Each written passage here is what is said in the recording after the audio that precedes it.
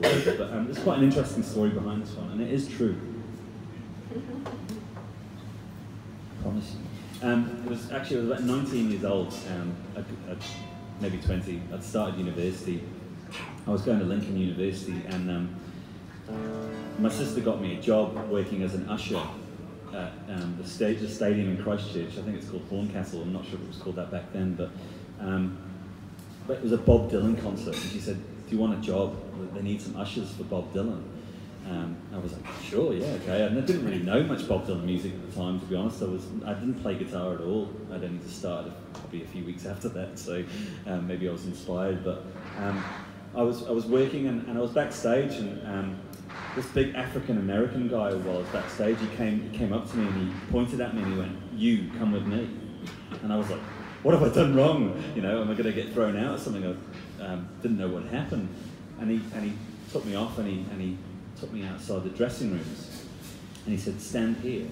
I want you to wait here for the next 10 minutes, and you are going to be Bob Dylan's personal security guard for the next 10 minutes. And don't let, because I've got something else to do, don't let anybody through here."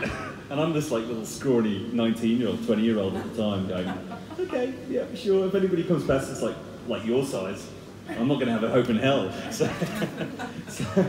So I did, and then eventually he came back 10 minutes later and he took me away. But in the meantime, I guess this is the most important part of the story, is that I could hear them playing the songs in the room. I could hear them on their guitars, and then Bob Dylan, who I knew who he was, walked out and was standing next to me at the time, and I'm like, I know who this guy is, you know, it's a pretty significant kind of moment in my life. So I kind of took it in and looked at him, and I was actually warned before I went back into the room that I wasn't allowed to look at him, because he hates people looking at him. So I was kind of like, you know, "Can I look at you?" And then I got taken back out into the kind of rear area behind the stage, and they said, "Right, Bob Dylan's about to come out, and he's going to go on stage. And just to let you all know, he hates people looking at him, so everybody's got to turn their back." So everybody in the room had to turn their back, and we all stood, and of course I've already seen you, so I was like this, going, yeah, I've already seen you, so that was quite funny. So I wrote this song kind of about how I met Bob Dylan, and I've never played it live before, so let's see how it goes.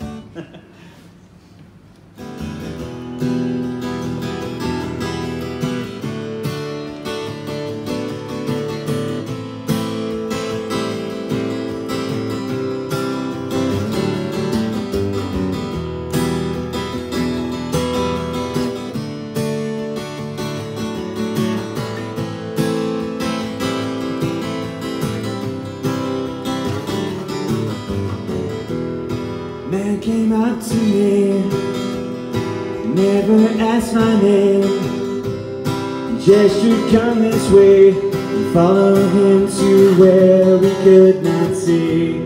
Stood outside a room, I was told to wait, let nobody pass, don't speak a word unless somebody asks. "Mr. Dylan,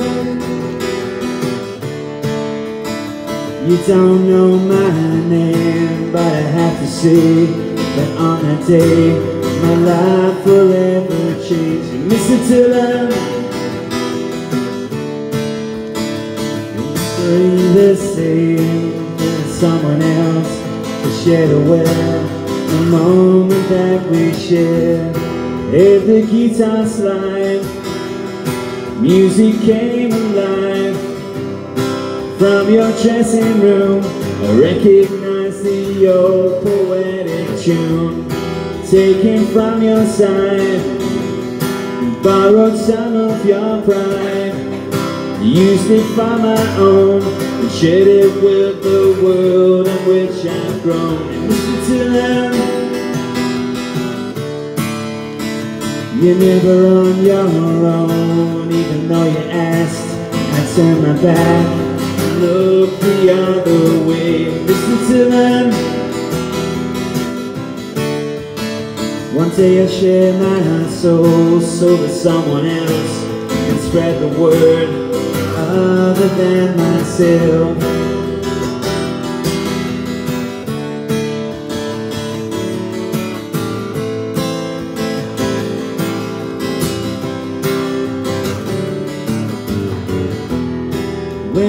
saw you next was a crowded room.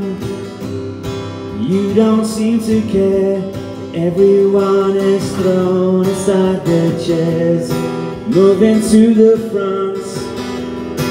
They reached out to touch. They love you so much. The words you speak make them delirious. Hey, Mr. Dylan, you don't know my name.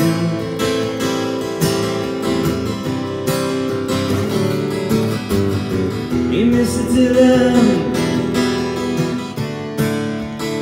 I'll never be the same.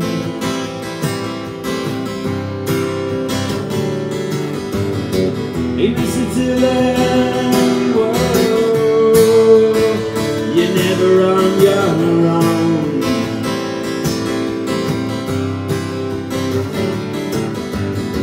Hey, Mr. Dylan, whoa, share my own so that someone else can spread the word other than myself. Thank you very much. Cheers.